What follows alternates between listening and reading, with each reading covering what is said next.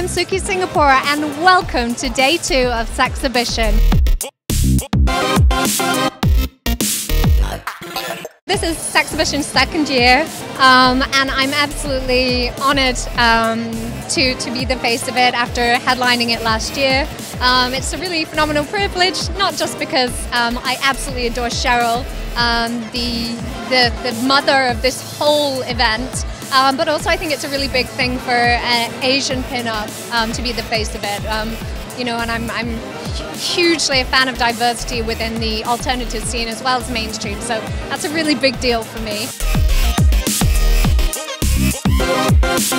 It's my first exhibition and it's just like overwhelming, like it's amazing. What the vendors have been able to do with latex and leather is greater than anything I've seen over in the United States. There's so many awesome outfits here to catch as well. Just, I love seeing what everyone's wearing on the way around. Gorgeous! Let's have a look at the back. Ah! Getting to network with some like really amazing people has been great, and all the leather is amazing.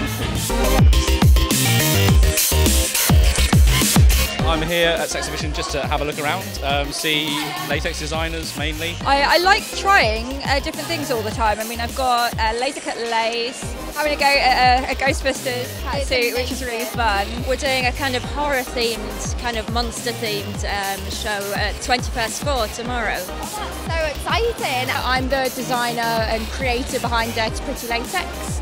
We're just here over the weekend showing off the kind of thing I can do. Seeing everyone on stage, you know, especially like people I know, it's fantastic. I absolutely love it. It brings together people from all across the UK and internationally, which is a phenomenal thing. You just really feel part of a community. I'm Luci, I'm from Glasgow and I'm wearing Dread Naughty, Latex Vogue and Penny Plain. You look absolutely incredible. And who is this by? This is from Fetasia. We're selling pin-up latex, buckle fetish latex and strange bubble hoods.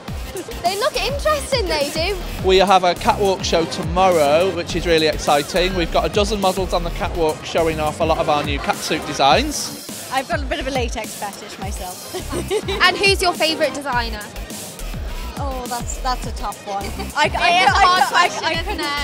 couldn't choose. Get a hat. You have to get a hat. It just totally finishes off the outfit, and if you can get it in rubber, you're winning.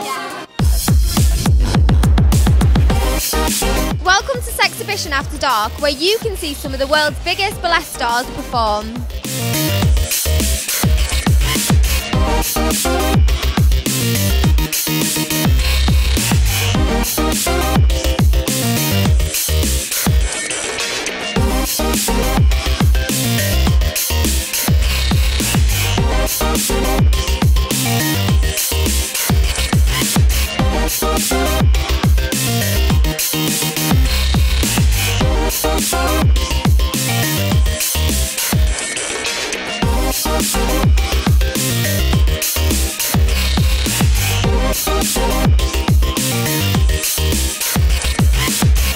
You're watching Latex Fashion TV.